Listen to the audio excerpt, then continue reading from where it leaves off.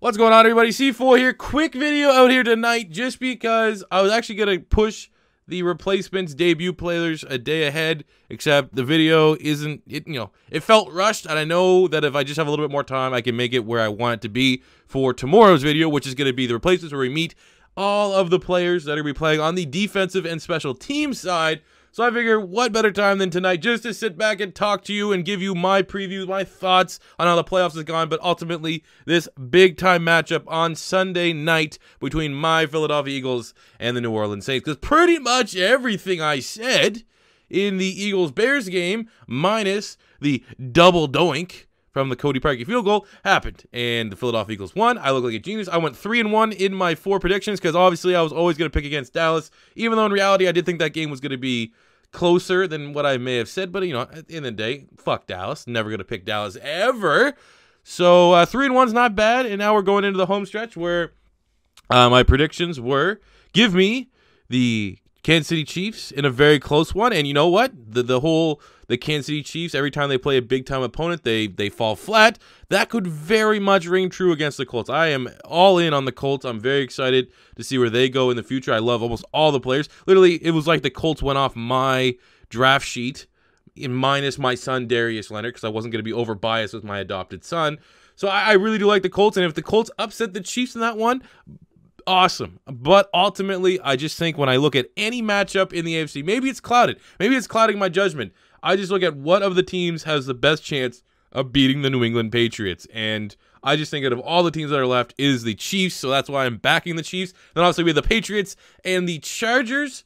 And in that one, give me the Patriots. Unfortunately, I mean, I'm not buying what Philip Rivers has been selling down the stretch. He started the season incredibly hot, but in my opinion, you could be a Charger fan and have a disagreeing opinion. Philip Rivers has not played well down the home stretch here. He has not looked really overly impressive, especially the last couple weeks. So you got to do better than that to go into Foxborough and to beat New England. Obviously, with the heartbreaking story about Brandon Mebane, the defensive tackle who lost his infant daughter. I think she had like some heart problems and stuff like that. Man, that is god awful. So I am all in on cheering for the Chargers. I don't know, man.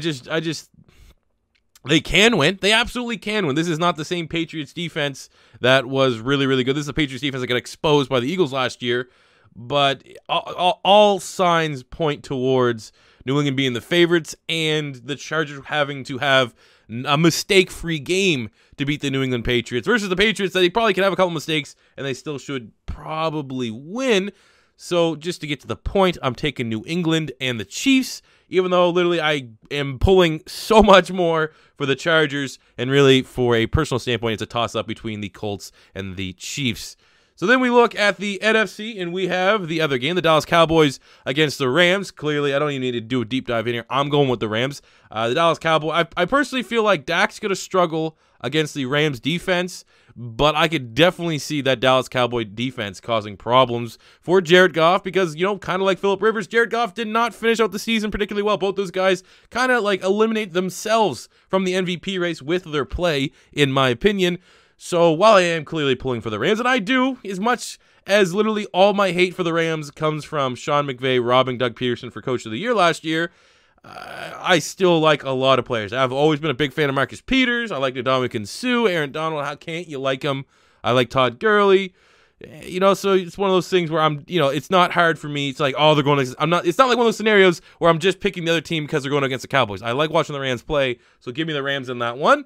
And then obviously we have the Philadelphia Eagles against the Saints. I'm not going to make an official bet because everyone knows I'm going to take Philly, and everyone knows that would be a huge, huge upset for the Eagles to win. Everyone knows that's I don't want to say unlikely, but I would not bet the house that the Philadelphia Eagles are going to win this matchup just because we saw it happen later on in the year. But it is a different Philadelphia Eagles team, and that is where it's going to be the meat and potatoes of this video. Is kind of how is Philly going to beat the New Orleans Saints? Well, one thing is that I think someone showed, it was one of the Eagles beat reporters, that teams that rest their starters when they have the first round bye, that they are 4-6 in the last 10 seasons. So, I mean, Philly did it last year, and they went on to win the Super Bowl. I actually think one of the teams that was in that 4-6 was the Saints when they wanted to win the Super Bowl, but at least when you're talking about the Saints, it's completely different teams. What we do know is that teams that rest their starters aren't even above 500 for a win-loss. So it is a definite talking point when you have to look at this team. I mean, Drew Brees, again, we kind of talked about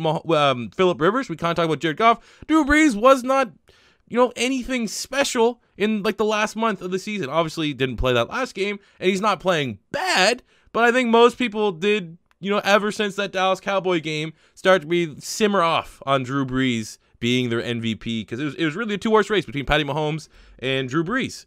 So the fact that Drew Brees has that rest, extra, 4 quarters of not throwing the football, of not having that chemistry, not having that rhythm with his teammates, it's something that could go in the Philadelphia Eagles' favor. But when I look at this more so from the players that are going to be on the field, obviously, we can't put a measurable anything on the magic of Nick Foles. Nick Foles could just be Nick Foles. This could be the Nick Foles that played Tom Brady in the Super Bowl, and hell yeah, we would probably beat the New Orleans Saints.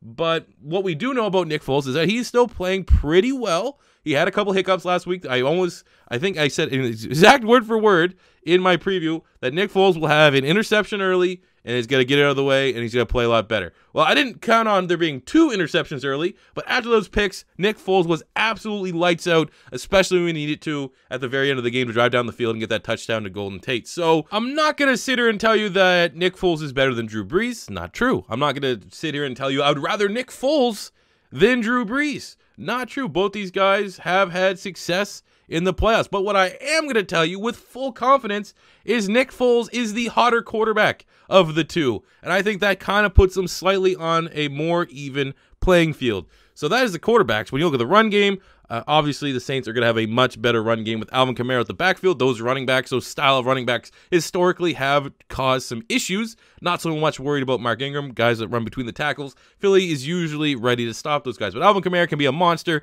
And then obviously we saw what happened last time. Our secondary against the Saints when they dropped the 40 bomb on us was nothing like it is today. I'm not going to come out and say that, oh my God, man, our secondary is playing like one of the best secondaries in football. Not true, but our secondary is playing significantly better than the secondary we put out there against the Saints the first time around. We have Rasul Douglas, who's playing very, very well, and I honestly think Rasul Douglas, not a terrible matchup against Michael Thomas. 2 big physical wide receivers. I think he's going to be up to the challenge. We got Avonte Maddox, who was in the first half against the Bears, looked elite. I think Pro Football Focus gave him the highest rookie cornerback grade in the NFL over Denzel Ward. Baldinger, Baldy Reviews or Baldy Breakdowns on Twitter says that, well, I'm not going to go that far, but he's like, Avonte Maddox's tape looks better than Denzel Ward's tape. And while Avonte Maddox has been outstanding and the biggest pleasant surprise from the draft class, we also saw in the second half, he is uber aggressive. That's what makes him so good, because he's undersized, so he has to rely on that aggressiveness to make up for the size difference, because really, he's built like a nickel corner. He's like 5'9", 5'10", and he's playing on the outside. So he has to be aggressive, because straight up in jump balls and stuff like that, he's not going to win. And we saw in the second half, the Chicago Bears and Allen Robinson were able to make a couple big-time plays against Avonte Maddox. But ultimately, that Avonte Maddox was not playing like the one that we saw when we got stomped. I think he played limited. I think he played free third safety in that game. So again, we don't have our full strength secondary. Looks like Sidney Jones might make a return, which will be nice to have that depth. I don't think he supplants anyone, because even in the nickel, Crayvon LeBlanc, he has played very, very well. He had that huge play against the Chicago Bears that, was it a fumble, was it not a fumble, which everyone, once they showed the rules, because there was no clear recovery and the ref blew the play dead, it had to be, even though it was a catch fumble, ultimately had to rely on it being an incomplete pass. Crayvon LeBlanc has played very, very well. So from that standpoint, I don't think Sidney Jones walks back into this team, but having that depth is nice, because throughout the season, we have seen our cornerbacks drop like flies. And hey, maybe, just maybe, if they're ballsy enough, you might take Avonte Maddox, put him at safety, get rid of Corey Graham, who without a doubt is the biggest glaring weakness on this defense. Put Maddox back there at safety with Malcolm Jenkins, and then have Sidney Jones and Rasul Douglas on the outside with Crayvon LeBlanc in the nickel. Wouldn't hate that, just from maybe we won't get the most out of Avonte Maddox moving him from corner to safety, but we get Corey Graham's ass off the field. And Corey Graham is a nice depth piece. He's already on special teams, but he has drastically looked exposed this year, whereas last year, where he was used sparingly, he's a good, nice little role player. So from that standpoint, I don't think that we're going to get blown out, even though my confidence is an all-time high for us to win this. It's going to be tough, man. It's going to be tough. And, I mean, our defense, I think the front seven Fletcher Cox is booming right now. I think our offensive line is a lot better, significantly better. I think that the Saints got a really good run defense, but we're not running the ball anyways. It's not part of our game plan, so it's, it kind of mitigates that a little bit. It's not like Nick Foles needs the run game to get things going. He's just been able to just keep throwing it, throw it on third downs, gutsy play calls. You get Alshon Jeffrey coming up with big plays. Dallas Goedert's getting more and more involved in the offense. And hey, maybe, just maybe, that third-round pick for Golden Tate is going to start to pay dividends after that chemistry that we saw last week against the Chicago Bears. So, I'm going to be picking the Eagles in this one. I'm always going to back my team. And while I'm nowhere near as confident as I was last week against the Bears, I was taking the Eagles every day of the week last week against the Bears. And obviously, we got by the hair on our chins in that one. This is going to be a big time matchup. But I do think that if Nick Foles can somehow, some way lead this team past the Saints that just, I don't want to say ran the score up, because in reality, this is that last game where the Saints put up 40. That's kind of what Philly was doing to teams last year. I do feel like when they went for it on 4th and 12, that's a little disrespectful. Maybe Doug Pearson will remember that for this game. But in the revenge game, for how much we're the underdogs yet again, get out your ski mask, get out your dog mask. If Nick Foles can lead the Philadelphia Eagles back to a NFC Championship game, just imagine. I don't even know what I would have to talk about if somehow, some way, the NFC Championship game was the Philadelphia Eagles against the Dallas Cowboys. But one game at a time. If Nick Foles can get the job done this week, Brian Dawkins might have to step aside as my favorite Philadelphia Eagle ever. So what do you guys think about this game against the Saints? Obviously, it's going to be incredibly difficult for the Philadelphia Eagles.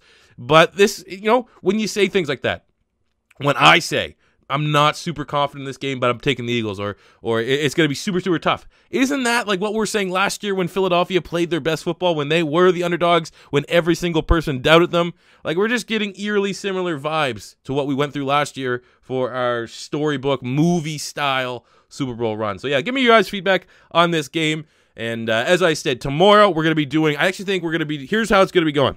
Friday, we're going to be meeting the defensive special teams players for the replacements. Saturday, there's going to be a rebuild. And on Sunday, before the Eagles game, I'm going to be dropping the offensive starters for the replacements. I don't think we'll start the series, though. It'll just be a meeting the team style. And obviously, we'll have our post-game grades, hopefully celebrating an Eagles victory. So that's kind of how the next couple days will be lining up. Much more heavy on the Madden content. So thank you guys for watching. Give me your feedback on the game. And until next time, it's C4 saying fly, Eagles, fly, and peace out.